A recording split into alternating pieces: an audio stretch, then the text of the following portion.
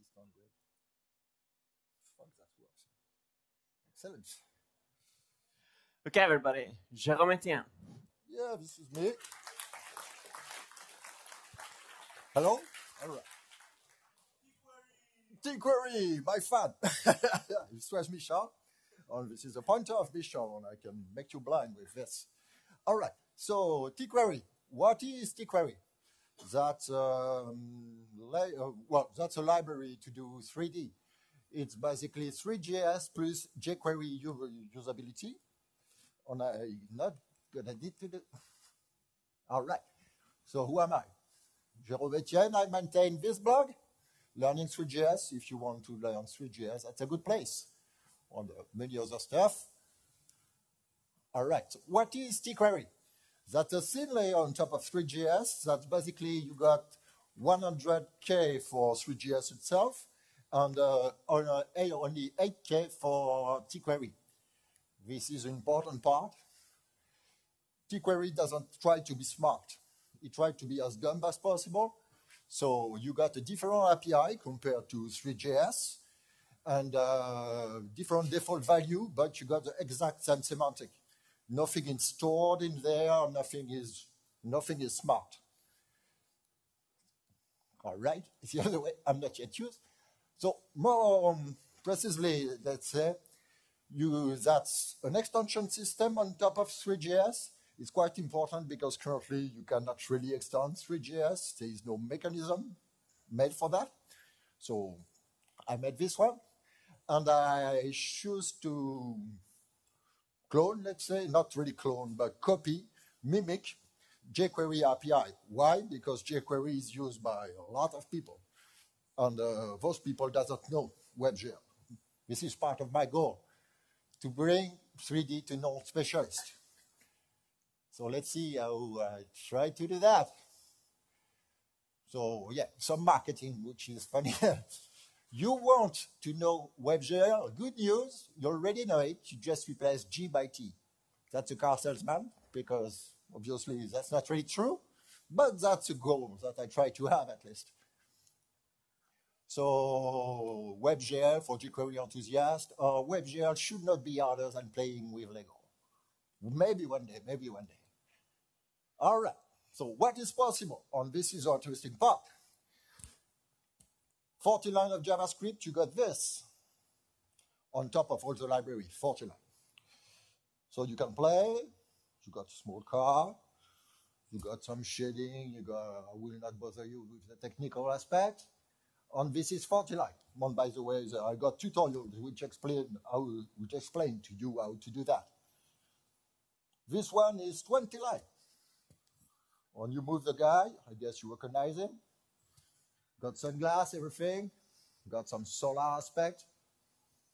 It's pretty cool. After that, we do that.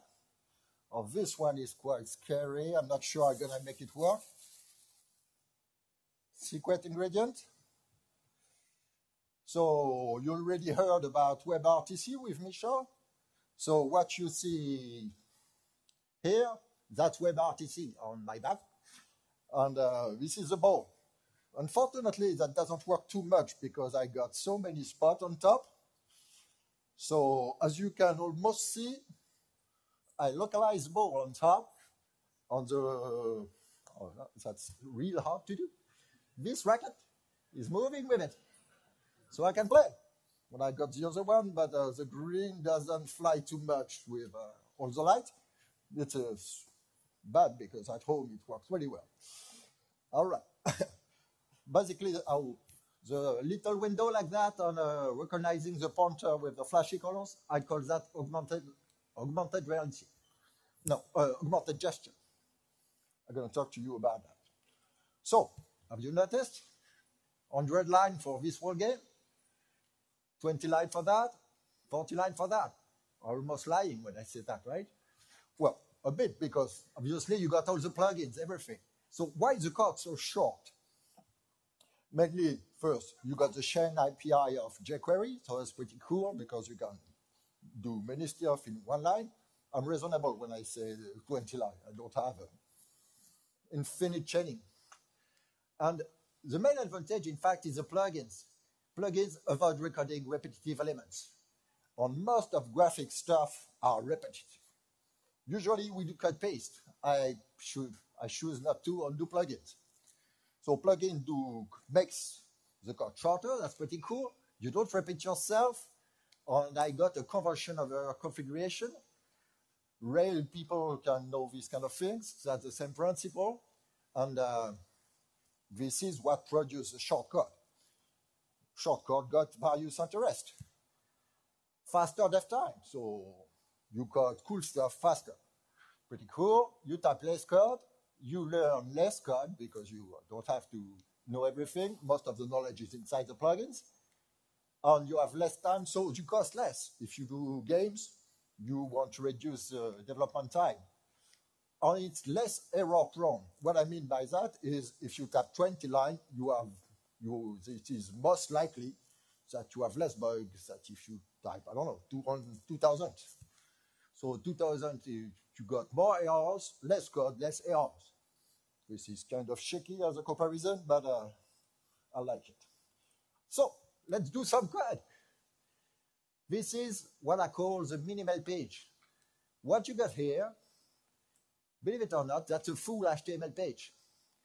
And let me show that to you. This full HTML page, you don't see it because the color are not picked too good.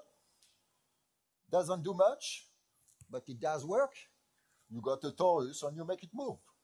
Pretty good for only 6 lines, if you ask me. And that's a valid HTML5 page. That's pretty cool. That's a minimal page / boilerplate. All right, so I believe that says that already. So what is tQuery now that we have seen some example of it? You got 3JS power. That's let's say, I don't like to say the best, but the most actively developed library for WebGL. For those who never tried WebGL, that's super low level, very, very low. Something like to display just a cube, you need maybe, I don't know, 1,000 line minimum. Just a cube with some texture on top. So you need a library. That was my point. Significant community on top of 3JS. So that's a good stuff.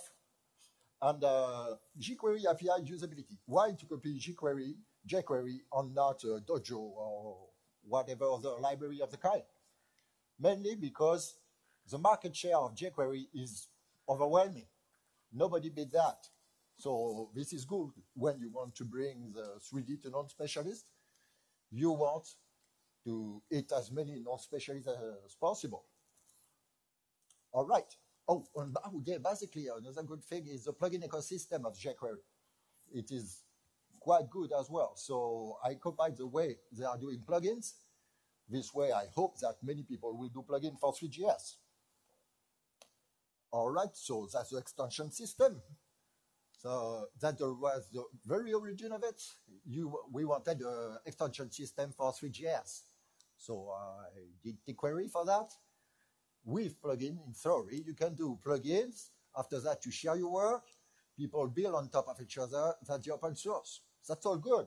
Currently, we don't do that. WebGL people basically take big chunk of code and do cut paste, which is not too efficient, and you need to know what you are doing when you are cut pasting 500 lines. So why jQuery? I explained that already quite a bit. Well, yeah, the ecosystem, quite interesting, very lively, very popular, and it matches the goal to the non-specialist. It is pretty cool. Oh yeah, people who know jQuery will learn tQuery in no time. That's another car salesman, but I don't know, I love it. So how is it different? It is with 3JS, because is that completely a new library where I will need to build a community, build an example, build the documentation? No, this is just a thin library on top of 3JS. So you got 3JS, 3D JavaScript library. You can render in WebGL, obviously. Most people know that. But you can render in Canva or even in DOM. In the DOM element, DOM element, you cannot render much. But you can actually render in Canva. I think my micro is going away. So why this library? Mainly because that's most popular on, well, I'm quite involved in it, so it obviously helps when I know it. tQuery on JavaScript sitting in a tree. Great, I get that kissing. Oh yeah, tQuery got a single dependency, which is three.js. Now this is more about the architecture of the library. Because you got a single dependency, that's pretty cool and easy to use. My microphone got trouble. Here. And oh yeah, so basically you got tQuery on three.js, and you can go from one to the other. I do not try to jail anything when I do that. For example, if you are using three.js for your project, but you want to use only one plugin of tQuery, you can do that. It's simple. The other way around as well.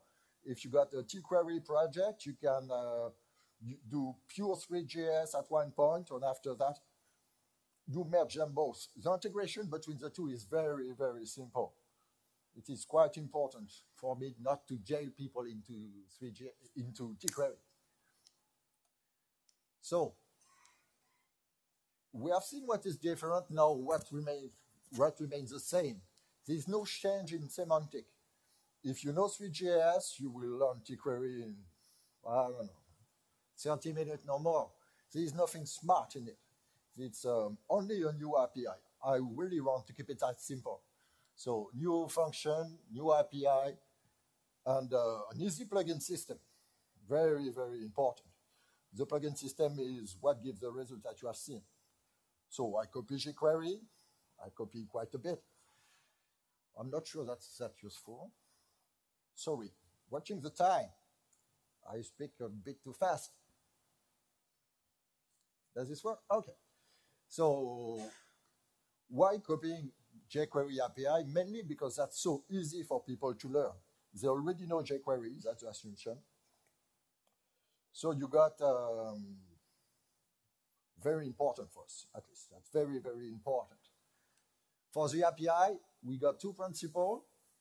We copy jQuery whenever possible, and sometimes we go out of it for some simplicity or stuff that doesn't make sense in 3D, that makes sense with the DOM 2D. But really, that's the authority. It is very important. So let me show you how similar it is. Key aspect of jQuery, you got a DOM tree, well, normally in every page. You got the chained API, ID, classes, CSS-like selectors on DOM element. Probably other aspect, but was as a big one. Believe it or not, the DOM tree we already got in 3D. Sorry. We already got in 3D. Simply, we don't call that a DOM tree, we call that a 3D scene. On this 3D scene is already present in three.js. This is just a change of word. In the DOM world, let's say, you call that a DOM tree, and after that, you call that a DOM element. Each element is a DOM element. In three.js, the DOM tree is simply called a scene. On three.js, called an element, 3D object 3D. That's most of the work already done for us. So now we provide some code. tQuery full class scale to translate. That's gonna select all the 3D elements which are the class full class.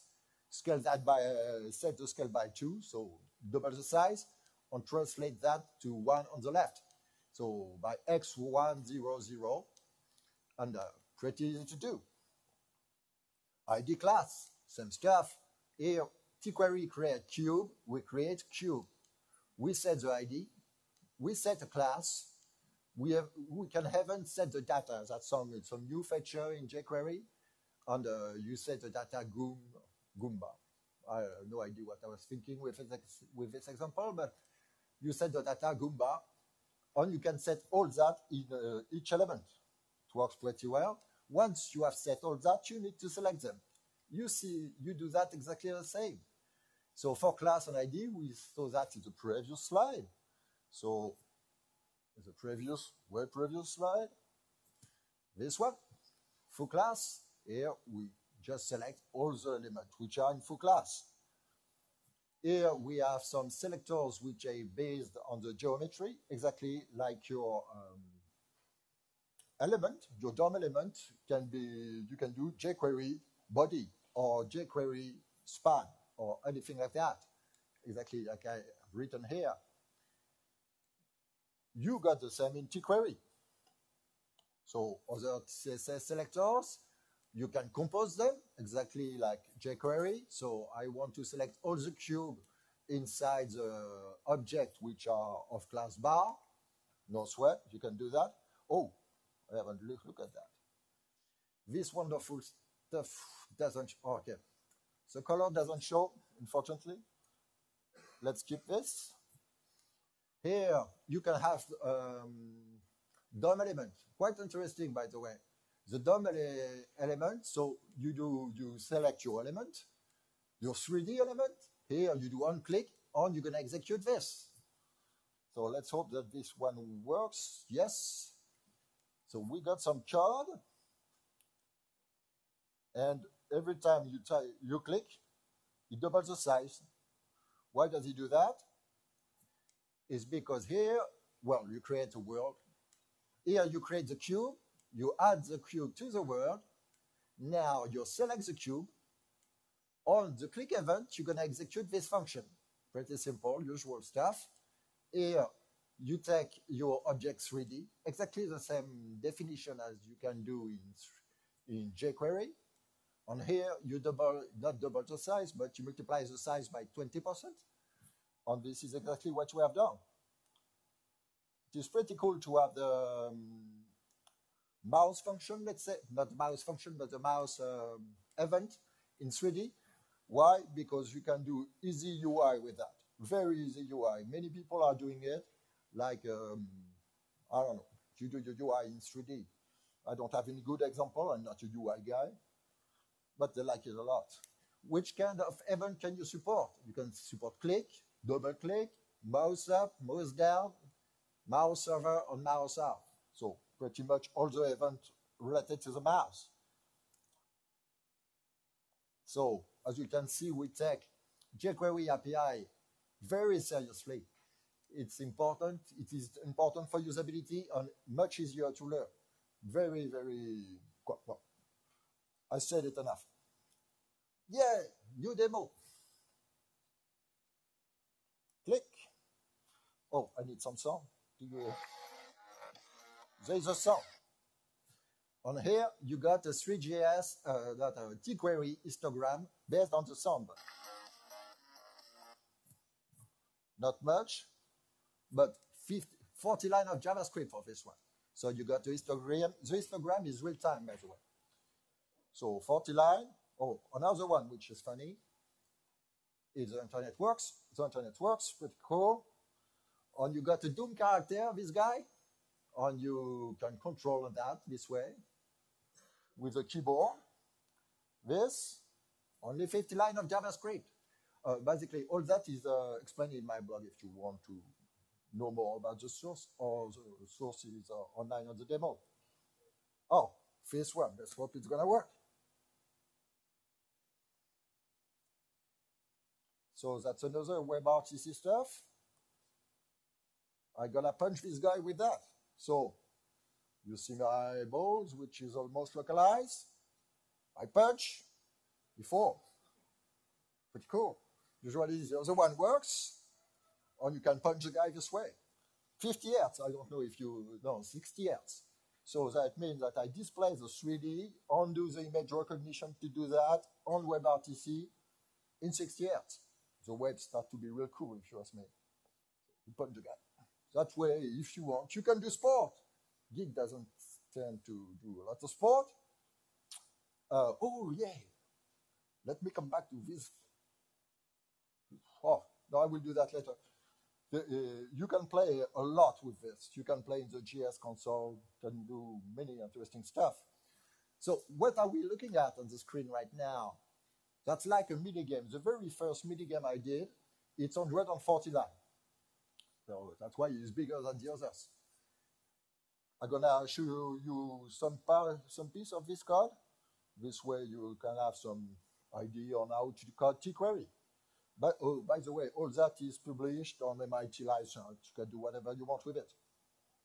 So you control the small ball. As you can see, the ball is not exactly correct. The green ball doesn't seem to operate well. So that's another problem. Let's see some code of it. So what we have seen here, we have a tube, several balls inside, and we are playing with that. Pretty cool. How do we do a tube? We need the tube first, right? The key here is to understand that a tube is like a cylinder, but you are inside. So you do a cylinder, and you are inside. It's not too hard, right? You got everything just there. You create the cylinder, tQuery creates cylinder. Not too hard. And you get a variable named tube. Tube, geometry, flip. And you got a tube which is inversed. So you can look inside.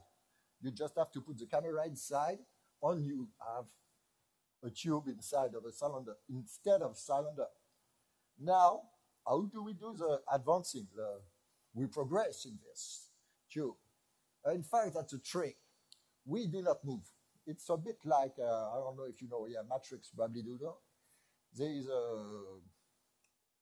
a given point, you take a spoon and say, there is no spoon. It's a bit like that. There is no move here. We are just moving the texture. That's an old trick. How to move the texture? Pretty simple as well. You take the texture, you go in the material of it, and you do texture scrolling. Here, you will change the offset on the texture by 0.2 every time you render the image.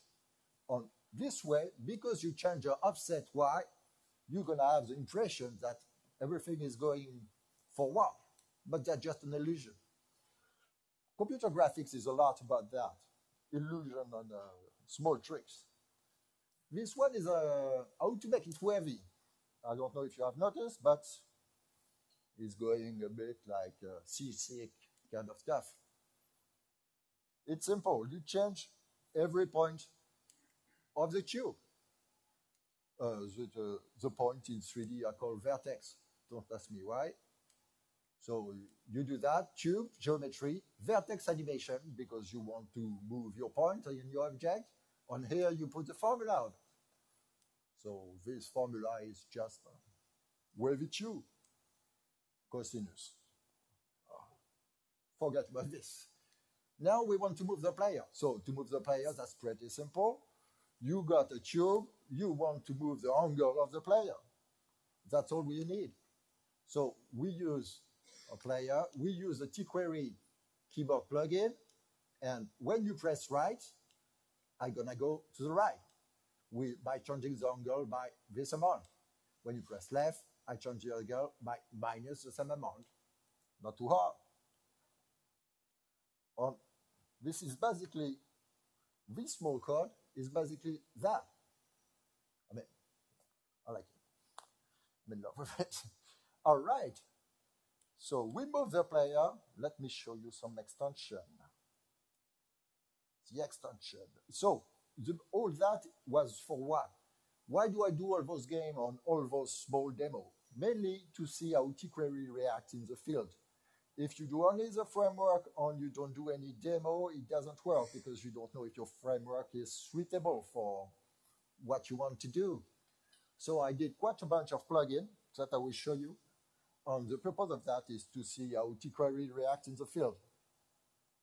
So this one, you can write inside 3D, and that's very simple. Can I show that? I'm not sure that I can show you the code there.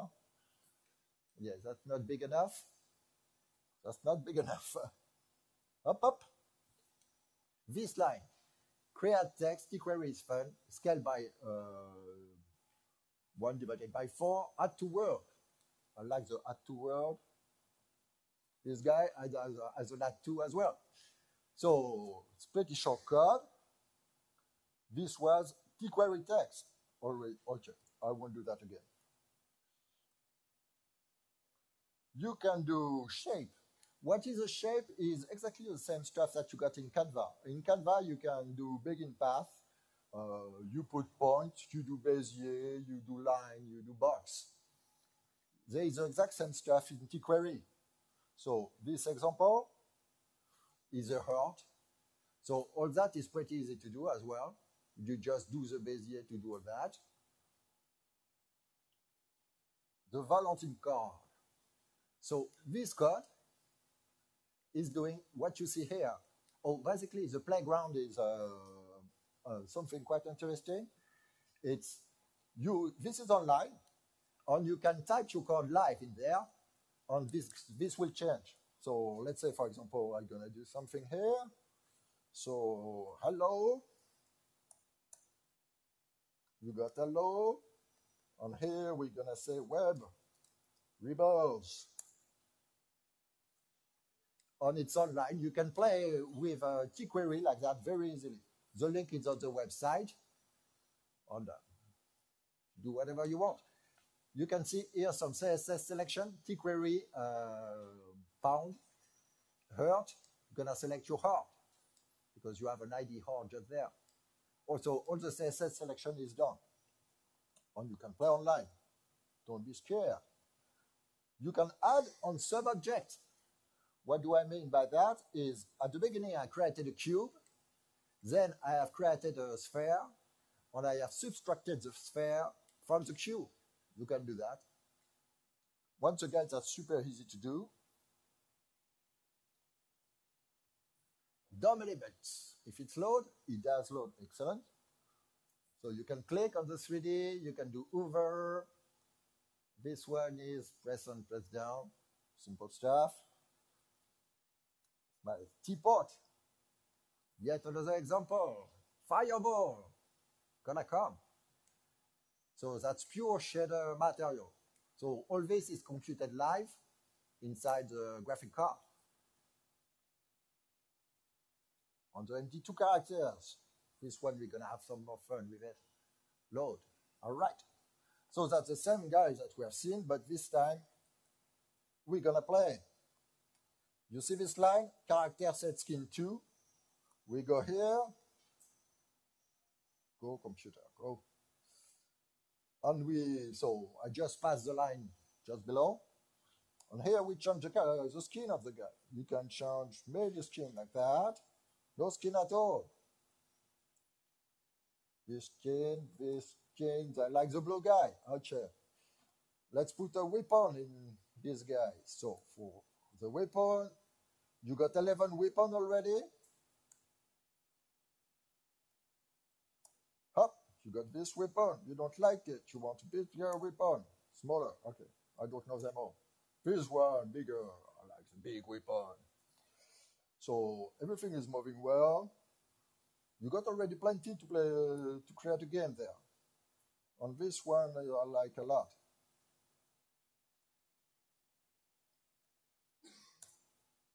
Every second, you're gonna change the guy. And you can still play. So you remember? I don't remember, but that's something like 50 lines to do that. All right. What else can we do? I'm not sure. So yes, currently I've got 38 plugins. You have seen some of them already. And yeah, I said that already. Anything else? Believe it or not, I think that's my last slide. So what you have seen is tQuery. It allows two things, 3JS power plus jQuery API usability. That seems like a real good recipe when you see the result, at least to me, because the code is short. It got a lot of good principles, you got error detection quite well, you got bunch of assets already down, so this gets you started quite fast. The code, everything is under MIT, you got something on GitHub, and you can use the playground that I have shown you. And that's all. 30 minutes, too fast. Yeah, upload.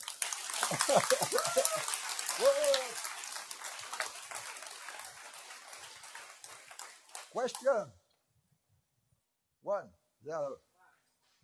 This way.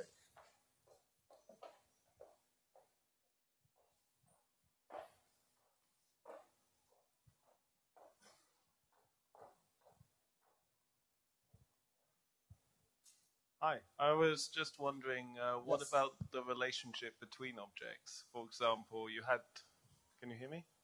Yeah, Okay. yeah. For example, the pillars.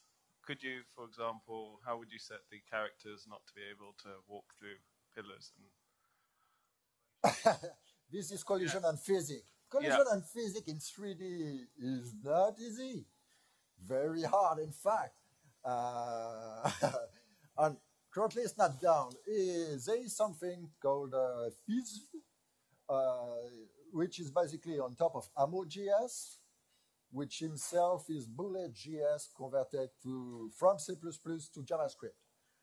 So this is the information for the specialist.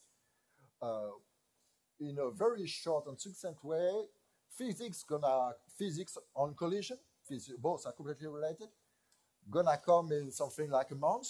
It's already coded for 3.js, but it's not yet properly integrated inside tQuery. Any other question? Come on. And I had to go back. Now and there.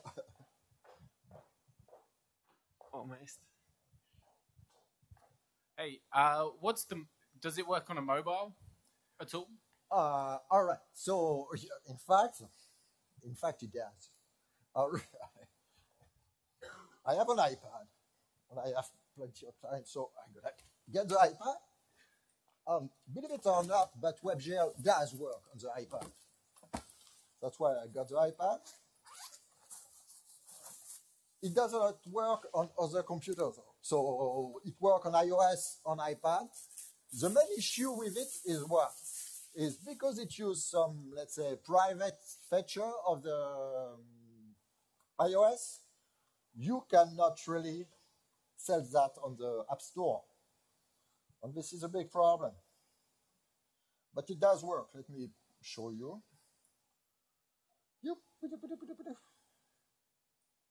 Do I have something? Oh, yeah, this one, for example. This is a mini game I already did, so no internet. So ping me when I'm out. I'm gonna put the internet on this, and this is working pretty well. For example, have you seen? Remember the car stuff? The car stuff. So this demo, something quite impressive, if you ask me. Okay, I'm gonna show you here, but this is working on the iPad. This is a game that I did, marble soccer, some physics, by the way. Not good physics, but go internet. Internet is going. It's working pretty well with the internet. All right, you got internet. This is working at 20 FPS on the iPad. So you can move exactly as the iPad, and you got some noise as well. You got some physics, but limited physics, not too serious. Nice, but not too serious. This one is working at 20 FPS on the iPad. Let me show you the car. The car that you have seen at the beginning is working at 40 FPS on this iPad. This is working with internet. It's working at 40 FPS. It's supposed to work. All right. This one is working at 40 FPS. So the device got good support, but Apple doesn't want to enable it for now. Reason unknown to me. Other questions? No?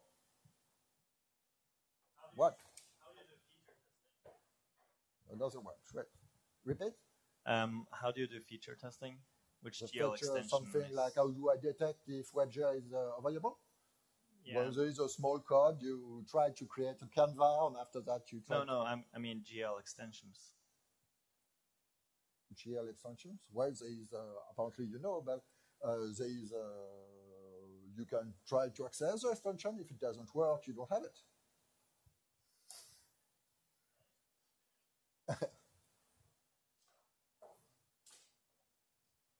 So the stuff we saw there was a lot of the object model system, right? Sort of adding things to a scene and letting them interact with each other. Yes. What's the API around doing stuff with the shaders? Is there an abstraction there, or is it just no? No. But shaders, as you cannot really abstract it. I mean, this is a different language. You cannot, you can learn it. It's not that hard. It depends on how experienced you are already. But no, I haven't done that. Nobody has ever done it. So if you got idea on how to do it, we'll be delighted to hear. Well, I don't know much about WebGL. At what point would you have to go to a shader? To do all that, not one shader, not one matrix as well, because people are scared of matrix. We do complex matrix. We got other questions. And you don't have to do matrix. No mathematics there, just specialization of point in 3D, something like X, Y, Z, no more. Yes? Sort of a related question. In examples like the car or the Doom character, one thing that wasn't clear to me was at what level of this sort of multi-layer stack is an object like the car being coded? It seems to me the car is actually being implemented as a plugin. Exactly. And so at the tQuery level, you're only able to move it around and stuff like that, but you can't actually define the car without dropping down to 3JS. All right. Many things on this question. First, the car itself is not inside tQuery, that's inside the plugin of tQuery. So it's a subtle part. After that, can you, for example, take other example and do other model? You can take other models that you got in Blender. Suppose you know how to use Blender. You take your, apparently I have to go. So you take your model, you export it in a given format that we understand in 3JS, and after that you can do your own plugin. Plugins are real simple. You can take my plugin as an example. You look how Jérôme is doing the car. All right, I'm beginner in tQuery, I don't know. I'm going to copy this plugin because the code is all commented. Another question there? Delighted to have question.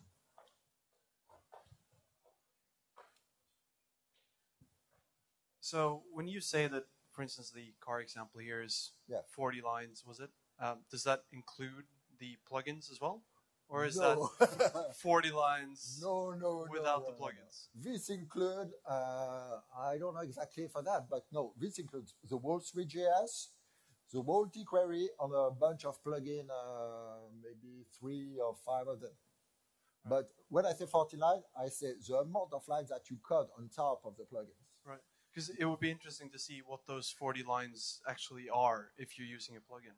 You won't, well, I can tell you, I'm going to say that. You want to draw a single triangle red on the screen, just that. In pure WebGL, that's 250 lines. If you put all that, you probably around, I don't know, 8,000 lines. No, but I'm thinking you wrote earlier that this example was 40 lines of tQuery. If you do pure WebGL, 8,000 lines. Yeah, but I'm wondering what are those 40 lines? You want the 40 lines? Yeah, view source. All right. If most of the car and such is in the plugin, then what do you actually do in the script? All right. So view source. So here you see that's an annotated source, so that's a lot more than 40 lines, but because of all the comments. No, okay. Let me put it differently, guys. Like I'm lying. Oops. Annotated source for the win. So you got the number of lines here. You start at 40 because before that you got here you got a bunch of all the extension here. Don't be scared by that. Require.js gonna handle this. It's because this is my code and I don't use Require.js when I code. For you, you're gonna use Require.js and all that gonna be automatically loaded for you. And you can optimize that in production. Quite important with r.js. So you start here at 40, you create the world. So I have to improve the size. You create the world. Here you do effect composer vignette finish. What is this? You see that sort of black here, here, and here. That's what we call the past effect. I still have 5 minutes. That's what we have, a post effect. This post effect here is called vignette. So you add this effect with only this. Then you set up the renderer. It starts to be super complex already. The renderer to enable the shadow. The shadow is what you see. Let me show you the shadow. Here. You need to compute the stuff. This is dynamic. The car got one as well. Can you almost see it? Yes. So you enable the shadow. What do you do next? You add the lights. You create the ambient lights. You create the directional lights. This is what you got. Without lights, you don't see anything. It is all black. So you did the lights. This one is quite special. This is the light which actually projects the shadow. That means that depending on the position of this light, the shadow just there, the shadow gonna be different. And you can move the light as well if you want to do. If you move the light, the shadow gonna move. It's dynamic, that's what I meant.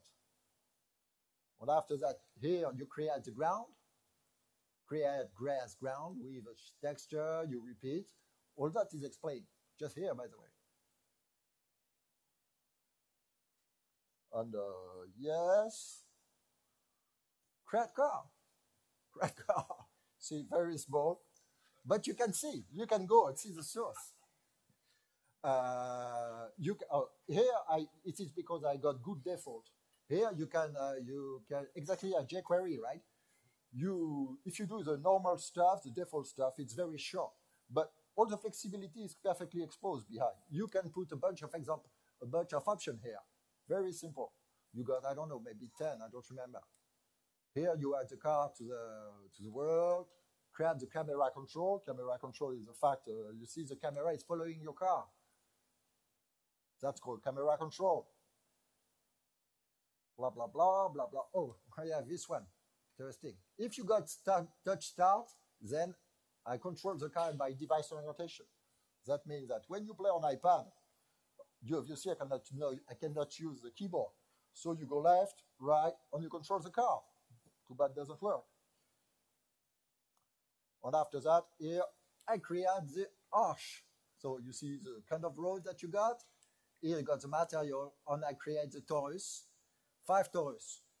So a torus is like a kind of round. This is it. Basically, this is not an arch. This is a torus. Let me show that to you, and that's going to be the end. If you go real far, you're going to leave the world soon. All right, we are leaving the world. We are flying now. And you see, that's actual torus below. But you don't see because you're on top of the grass, so that's pretty cool. Once again, a trick that nobody knows, almost. Okay, that's the end of my talk, I think. Bye. Thank you, Jérôme.